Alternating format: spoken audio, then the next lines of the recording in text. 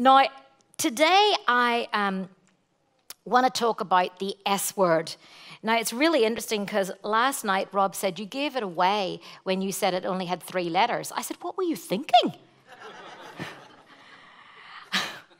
What were you thinking? And because I said it only has 3 letters. And he said, you gave your punchline away. I said, it never had 4, Rob. It was either going to be sin or sex. And it's sin. We're going to talk about sin today. God have mercy on me, a sinner. Now listen, I want to say up front, I am not talking about our eternal salvation. For those of us who've accepted the sacrifice of Jesus Christ as a person, that God did that for our personal salvation, I'm not talking about where you go when this is all over. I'm talking about how we live with sin in ourselves and each other on a daily basis, and how to be gentle in doing that. Because it's not always easy. Either we're too hard on ourselves or we're too hard on others. And normally, it's a combination of both. So if you've got a minute, turn with me to Luke's Gospel, chapter 18. And we're going to read verse 9 to 14. It's the story of the tax collector or the tax agent and the Pharisee. Now, I've been told that the edition up on the screen is slightly different from what I'm going to read, but just stick with, you guys are intelligent, you can do this. All right. To some who were confident of their own righteousness and looked down on everyone else, Jesus told this parable. 2 men went up to the temple to pray, one a Pharisee and the other a tax collector. The Pharisee stood up and prayed about himself. God, I thank you that I am not like other men, robbers, evildoers, adulterers. It sounds like my teenagers. Well, Mum, you should be thankful. I don't do this, and this. Look at all those awful, naughty people. I'm not like other men, not like robbers, evildoers, adulterers, or even like this tax collector just here. I fast twice a week and give 1/10 of all I get. But the tax collector stood at a distance. He would not even look up to heaven, but beat his breast and said, God have mercy on me, a sinner.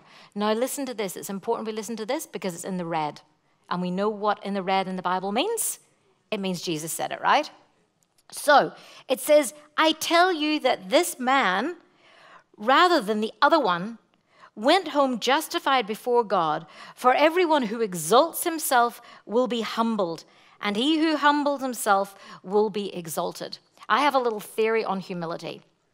You either humble yourself or it happens to you, which becomes humiliation. So this guy, Jesus said, was the better. I mean, it blows my mind that he had the audacity to try and point out to God, did you not see that this man is a sinner? Look at me, look at me, look at me, look at me, and all the good things that I'm doing, and look at him. Like, we're talking now, he is actually saying, God, listen, in case you've missed something, the audacity, and yet we do this quite often ourselves when we are pointing out that God should hear us because we do this, this, and this, and we're not like this, and this. But that's not what Jesus says.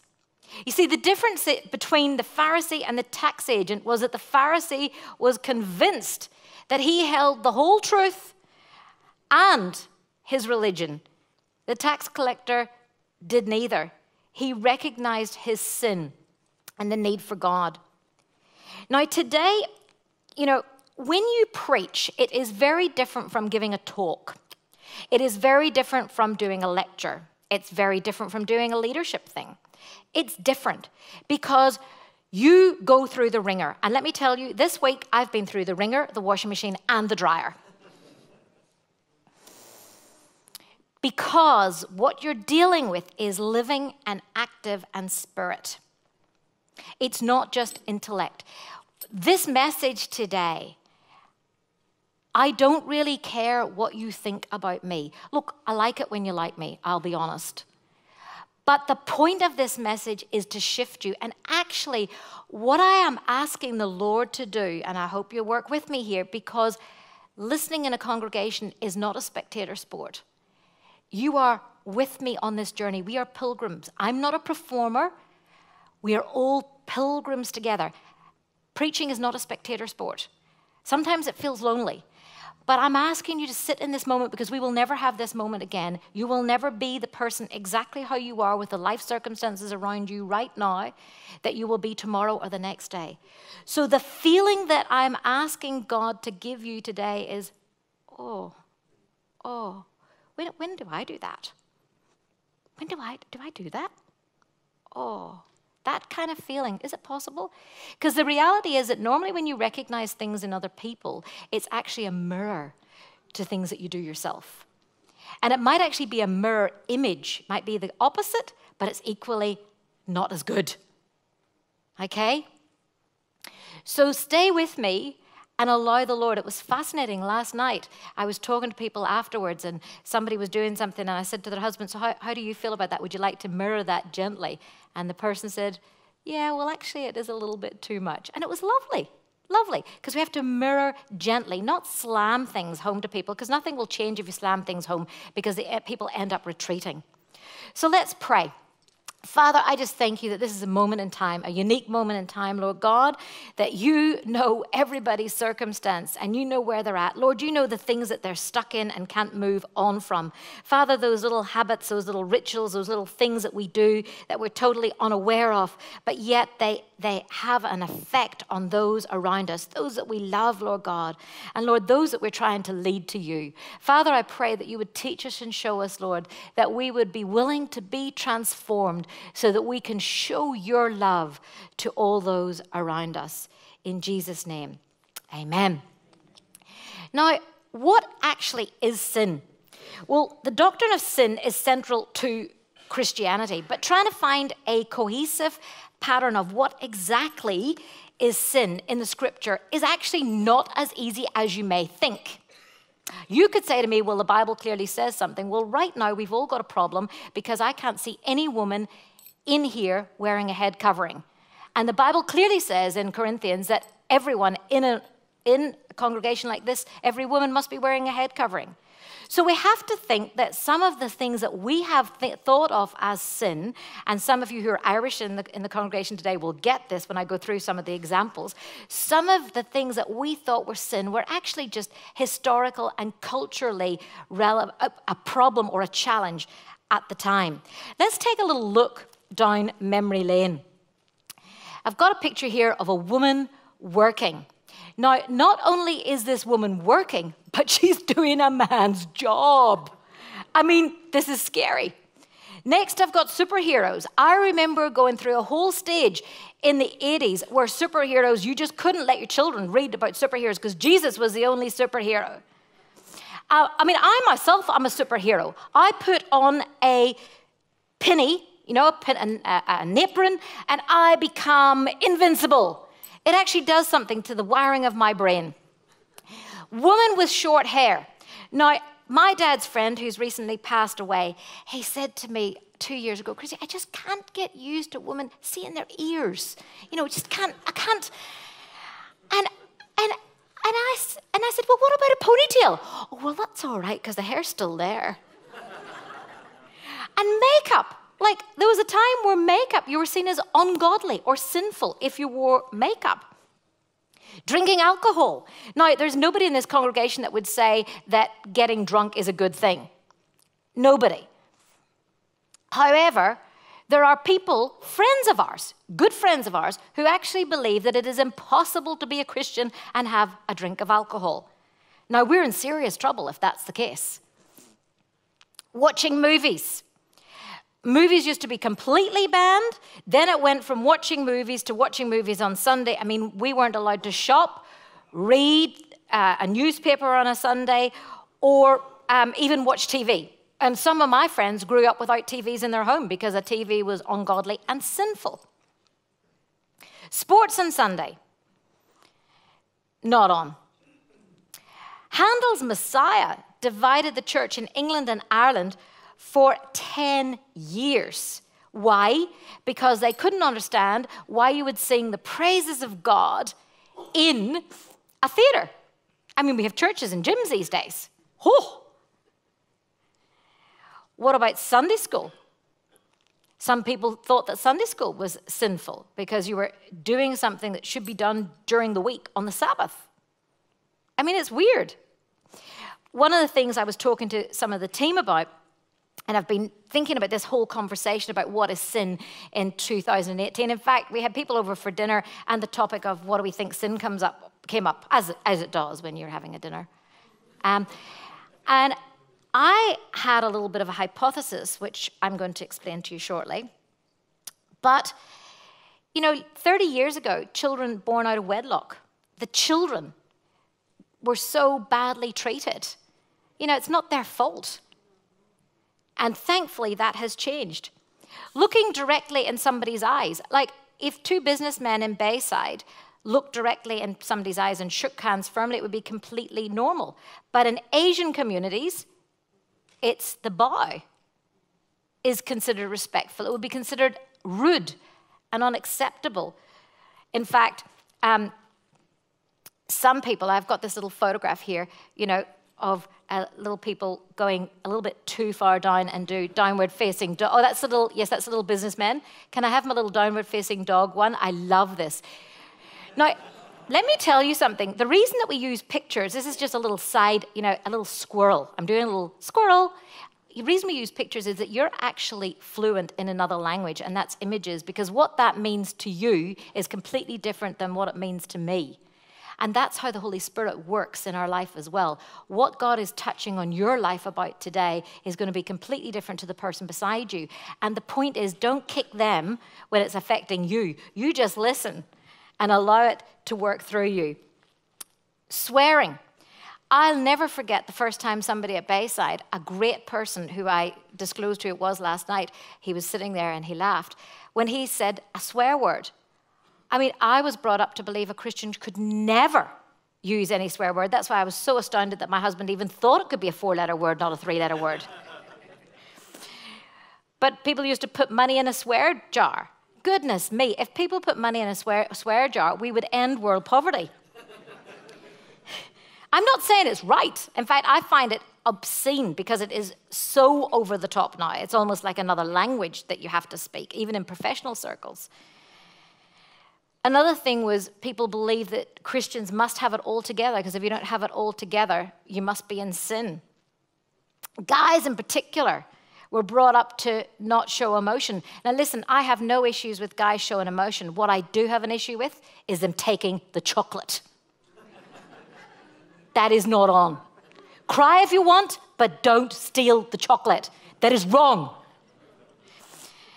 Our image of perfection. I actually Googled perfect Christian guy, perfect Christian girl, and this is what came up. I thought it wasn't half bad. No, that's the man with the chocolate. He's bad. Oh, there's a lady. I need the Catholic priest. Yes. Catholic, I said image of perfection, and up came the Catholic priest. Sometimes we won't let our children go to movies because of bad language. Well, maybe we should keep them home from school. As a child, someone said to me the other day, they used to think that when they recognized sin in somebody else, that was a good thing. Now they realize that that is judgment, because some of the things that we used to think was sin, we're now realizing was not necessarily. It was the way we looked at things. I spoke to somebody who was introduced to porn by their father. And when he became a Christian, it was 5 years until he realized that that was objectifying women and just not acceptable. But because he was introduced to it by his father, he didn't think there was anything wrong with it. Kids today talk back all the time, and they call it communication. They call it their human right. They call it freedom of speech. The Bible would say that honor your mother and father so that it may be well with you. Women in ministry, well, we're too late for that now. But what we all need to consider that our ideas and our worldviews are just that. They're mine, or they're yours. And we don't have to put those sort of things onto other people. You know, the funny thing is that there are things that I passionately believe in, and I believe also in the opposite. So I passionately believe that people shouldn't kill people. Passionately. It is nobody's right to take the life of another. But I passionately believe that I should offer forgiveness and be a living act of forgiveness to someone that I'm ministering to in a prison who has committed that crime. I believe in both things equally strongly. I believe that drug dealers need to be rehabilitated, and I believe that drugs are bad and wrong. And there you go. It's hard to hold both things because as Christians, we often want everything in nice and tidy little boxes. And nice and tidy little boxes doesn't actually work. Going back to the story of the tax collector and the Pharisee, I want to read that to you again. To some who were confident of their own righteousness and looked down on everybody else, Jesus told this parable. 2 men went up to the temple to pray, one a Pharisee and the other a tax collector. The Pharisee stood up and prayed about himself. God, I thank you that I am not like other men, robbers, evildoers, adulterers, or even like this tax collector. I fast twice a week and give 1/10 of all I get. But the tax collector stood at a distance. He would not even look up to heaven, but beat his breast and said, God, have mercy on me, a sinner. I tell you that this man, rather than the other, went home justified before God. For everyone who exalts himself will be humbled, and he who humbles himself will be exalted. Because I think that the things that we think overtly are sin, maybe, but also it's the hidden things, the things that we take as normal. Because inside each one of us, there is this desire to fill an emptiness. St. Augustine says, you have made us for yourself, O Lord, and our heart is restless until it rests in you. You have made us for yourself, O God, and our heart is restless until it rests in you. We try many things to fill our emptiness. Technology, that can become idolatry, an addiction. Food, well, like I was saying to you the other day, I was under extreme stress and I thought, I'll just medicate on a little bit of extra chocolate.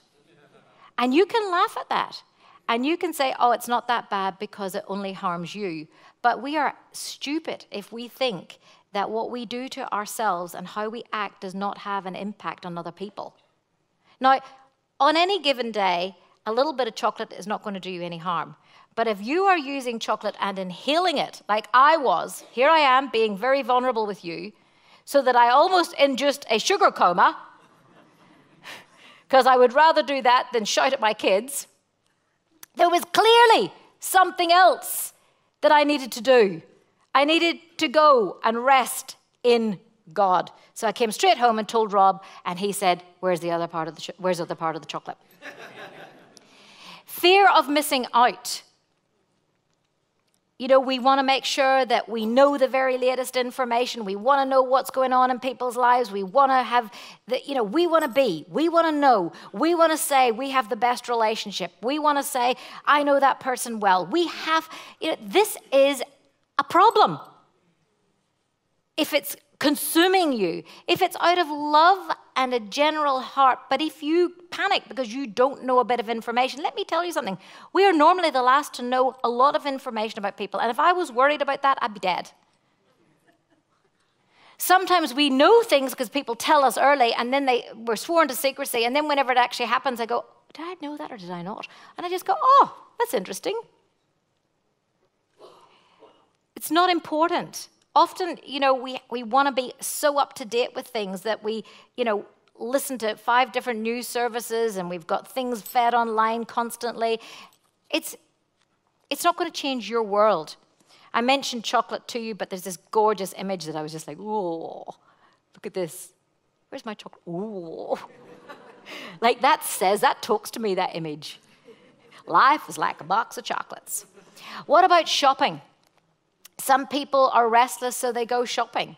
I've talked to people, listen to this is true, people that I know, that I love. I tried it myself because I thought, did that work? And they said, well, sometimes when we really need to shop, what we do is we go online, we put everything in the basket, and then we close the computer, we feel as if we've shopped, and then tomorrow we don't want it. I know people who've gone to the shops, bought the things, and then taken it back just to fix that craving. You see, because our hearts are restless until they find their rest in God. And you know, I can laugh at that because that's not me. But they can laugh at me because they've watched me like a woman possessed, look in every cupboard to see if there's even any drinking chocolate.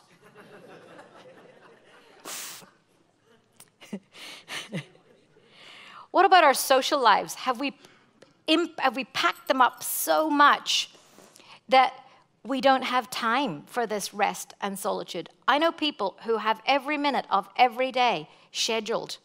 How are you going to reflect? How are you going to think? How are you going to think, how can I have that conversation differently? How can I change the way I'm thinking, doing, acting, behaving?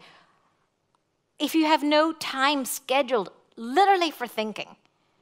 On a bad day, I schedule 10 minutes for thinking. On a good day, I schedule an hour. Every other day, it's probably 30 minutes. You can probably tell which day you get me on when you talk to me. It's that obvious. What about latest trends? You know, sometimes I just look at people and go, is that even a thing? They're talking about a trend. I go, is that a thing? Oh, yeah, Mama, that's a thing. Or, oh, yeah, that's a thing. I'm like, is that a thing? Yeah, that's a thing. Because it's the latest trend. We make trends out of things and we want to be part of it and we want to know what the thing is. What about knowledge? You know, it's good to learn. But if you're just pumping the knowledge in and not actually processing it, not actually thinking, how is this changing my world? Can I use one bite of this? Then you're going to become overwhelmed and you're still going to be empty. The Bible talks about going to cisterns that will not fill you. This is a thing. The latest sickness. People will have whatever you have or something similar because that is socially acceptable. Please do not confuse your Google search with my medical degree. Because what happens is doctors have to tell you, because of liability, that, you know, you're feeling tired could actually be leukemia. Now, it's likely not. 99.9% is probably not. But then you go down the whole thing. You try to research it without any matrix or understanding. It's like somebody going to law and trying to do fireside lawing off the internet, or fireside accounting, or fireside engineering, don't build my house, please, or fireside theology, fireside whatever, because you don't have the years of pushing through on the study on that. You know what? I hope it's not the case, but even if that was the bad result, then God is enough.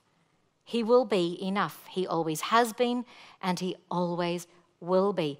But we spend our time being restless, trying to find out what is wrong. We can even do this with religion. We become so determined to find out what is right and what is wrong that we become what is known as fundamentalist. Now, I haven't got a lot of time, and I'm not going to go into this, but historically, a lot of fundamentalism is based on fear. It's based on, you know, we've got to keep things at bay. We've got to, you know, we've got to not allow things to change. I've heard people say, and I've probably said it myself, well, Christians have believed this for 2,000 years. It's all right for them. It'll be okay for me. And we believe that we have got the only orthodox part of how we believe, and everybody else has got some distorted version. Everybody else. You know, we got to start talking about the elephants in the room, because there's herds in the room, not just an elephant. So I talked about talking about animals. I need to tell you something really interesting. This is another squirrel moment. People like my squirrel moments. I know that those of you that are logical, listen, you've got lots of logical preachers. I'm doing a deconstructed message. The new thing in is deconstructed meringue, which is basically a meringue that's fallen apart. Or deconstructed roast, which is basically when you can't carve it properly. But on animals, you need to know this. Girls, this is for the girls in the house. Did you know that the killer whale is the only other mammal that has a menopause? And, no, it gets better. It gets better. When it has had the menopause, it ends up leading all the males and females in its community, even the dominant males. Clearly something happens in those hormone surges for about 30 years. That's scary. Anyway, back to animals. Hypothesis. What is my hypothesis on what sin is? We better get to this point because it's different from what you think, but I think you're getting there. I think you're getting the idea. So hypothesis, when I was a little girl, I used to remember, this is how I remember hippopotamus. It's like hippopotamus. And hippopotamus is underneath. So it's something that is underlying something. And I think that what is underlying our sin of 2018 is addiction. And I've got a video clip to show you a point. All right, Stephen, we haven't heard from you. Let's hear your story. Yeah, I remember it like it was yesterday. I was hooked the very first time. It was senior year. I was at a party, and my parents wouldn't allow it in the house, so I didn't have as much exposure to it as some of my friends. It was kind of a late bloomer, I guess. I had a lot on my mind at the time, at graduation, thinking about college coming up, and it was weird because I could relax but feel this rush of adrenaline at the same time. I had never felt anything like that. I even started thinking about it when I was alone. I was daydreaming about it at school. After a while, it wasn't just a weekend thing anymore. I was sneaking over to my friend's house. I mean, my whole senior year was a complete blur. Then I moved to college, and I'm living in the dorm with all my buddies and no parents around. So, that's a nightmare. I lasted 2 semesters. Wow. Anyway, after I quit school, things actually turned around for me. I made a vow to myself that I wouldn't touch it, and I didn't for over 3 years. I got a great job. I met someone. I got married. I was really back on track. But then we started going to church, and I joined a small group. But that's where it happened, of all places. The guys were just hanging out, and one of them offered, and I accepted. I couldn't resist. It was 3 years of being clean, just down the drain in 2 seconds. Anyway, we're going through counseling now, and I still struggle every day with it, and I'm even thinking about it right now. But, it's one day at a time, right? Absolutely. Yeah. I'm getting lagged here, guys. Watch your sixes. Somebody get that sniper. No, I'm taking fire. Ah!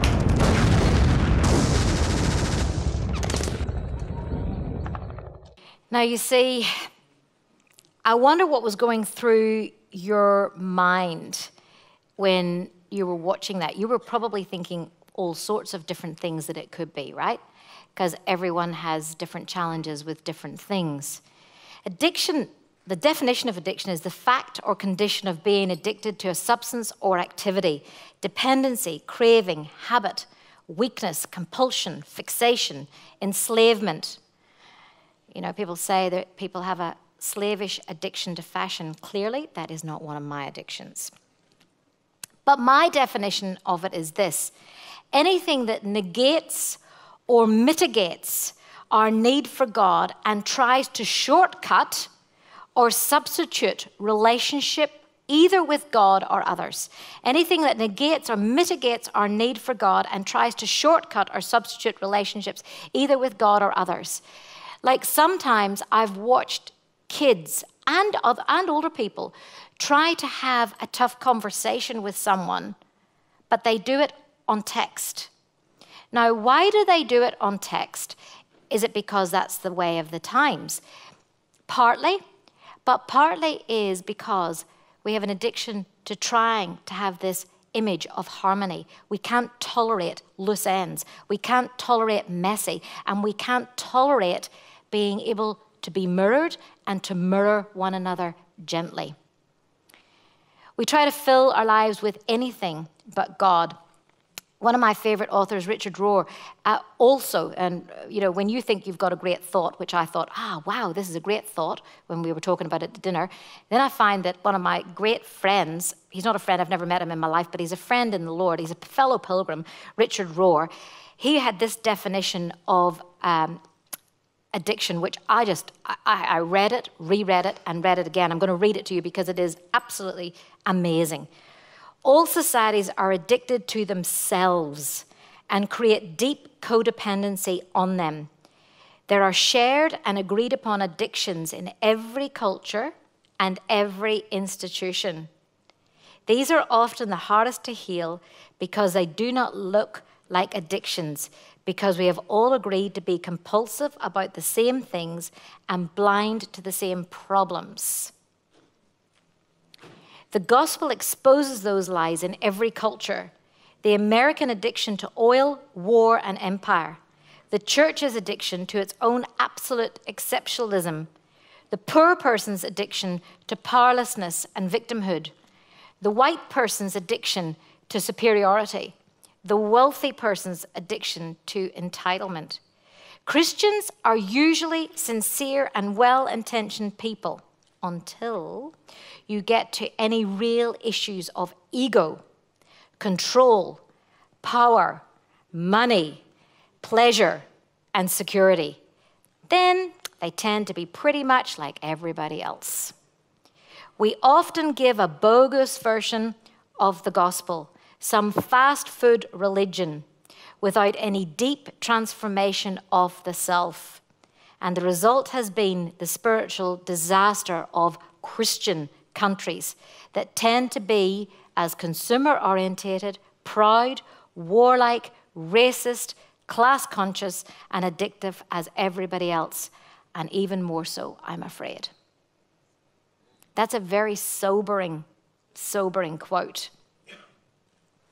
But the first antidote to addiction is actually acknowledgement. Sin, addiction, I'm talking about the same thing. We can sit in church and we can think that we come in here like the Pharisee and we go, well, we're here. Oh, well, God, we're here. Oh, well, go ahead, make my day, he says, we're here. And I'm here every week, not like that person. And, I haven't been nasty this week. Well, you're lucky. And I haven't done this, and I haven't done that. And we can be like the Pharisee, instead of coming in here and going, oh God, I need your help.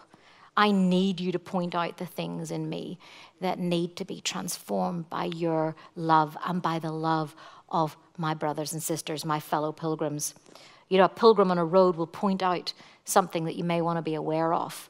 And that's what people who love you will do. They'll gently mirror, you know the way you can't stand the way that happens in that situation? Well, there's times where you do that. Oh, okay. The biggest problem we face is a lack of acknowledgement. Richard Rohr also says you cannot heal what you do not first acknowledge. The Bible says it this way. You can't take the log out of somebody else's. You can't take the speck out of somebody else's eye when you've got a log in your own eye. First of all, it's totally impractical. You imagine the size of the speck and the size of the log. Can you imagine that? That makes me laugh. I think that's a really funny image. Can you imagine somebody with a big log sticking out of their eye? They're so far away and they've got a pair of tweezers and they're desperately trying to get the speck out of somebody else's eye. Have you ever thought about that? Maybe it's just me that thinks about those sort of images. I mean, clearly, it is only me that thinks about that. But when you do think about that, it's ridiculous. So the antidote to sin and addiction is acknowledgement and vulnerability. Another one of my friends, Brené Brown, who I've got a very short clip of. I love, she's a researcher, an academic, and she's done research on vulnerability. And I just want to show you 30 seconds of her. So I'll start with this. A couple of years ago, an event planner called me because I was going to do a speaking event. And she called and she said, I'm really struggling with how to write about you on the little flyer. And I thought, well, what's the struggle? And she said, well, I saw you speak, and I'm going to call you a researcher, I think, but I'm afraid if I call you a researcher, no one will come because they'll think you're boring and irrelevant. And I was like, okay. And she said, but the thing I liked about your talk is, you're a storyteller, so I think what I'll do is just call you a storyteller. And of course, the academic, insecure part of me was like, you're going to call me a what? And she said, I'm going to call you a storyteller. And I was like, oh, why not Magic Pixie? I was like, let me think about this for a second. And so I tried to call deep on my courage. And I thought, I am a storyteller. I'm a qualitative researcher. I collect stories. That's what I do. And maybe stories are just data with a soul, and maybe I'm just a storyteller. So I said, you know what? Why don't you just say I'm a researcher storyteller? And she went, there's no such thing. So I'm a researcher storyteller. Do yourself a favor and look her up, because the antidote to acknowledgement of the things that we do that need to be transformed are our vulnerability. For me, that's doing the prayer of examine. For me, that's sitting down and reflecting each day. It's creating a space that I can say, hey, listen, I'm not doing too good with this. Can you help me out on this? And coming to people that will go, you know what, you're not bad, but I can see what you mean, and let's work on this together.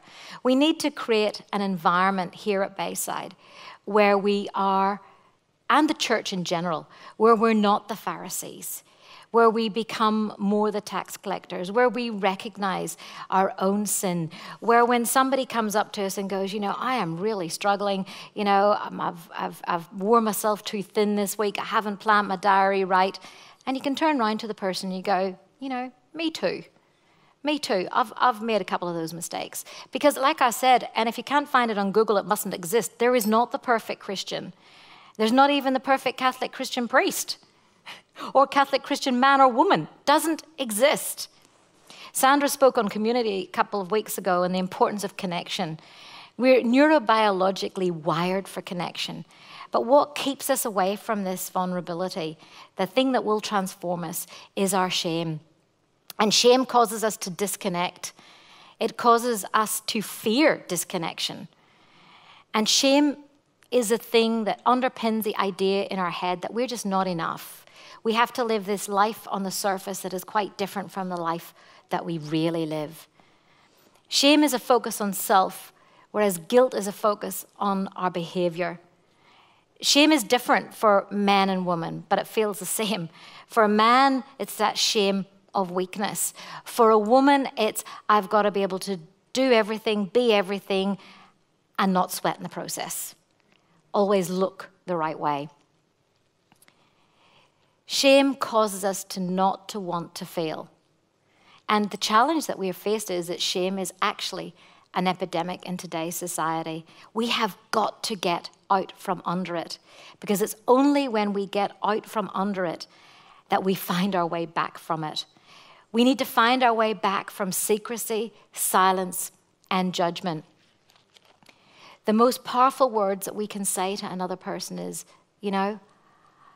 I experienced that too. I was thinking the other day, I was feeling a little bit physically tired, and I'm thinking to myself, I'm trying to find all the solutions.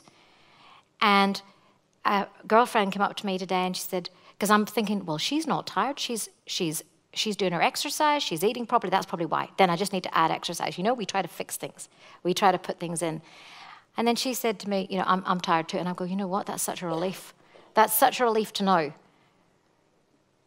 Sometimes it's good to know that other people experience the same thing. Brené talks about, she's done 6 years research on this whole area. And she says the difference between people who feel shame and people who don't feel shame, now this is in a nutshell her research, so please forgive me, is the difference between people who feel worthy, a sense of worthiness, and people who don't feel a sense of worthiness to connect. And the only reason why people feel worthy and the others don't feel worthy is that they believe that they are worthy. Now listen, we are worthy because of who we are in Christ. We are enough. This thing that keeps us out of out of connection is often our fear of the worthiness of it.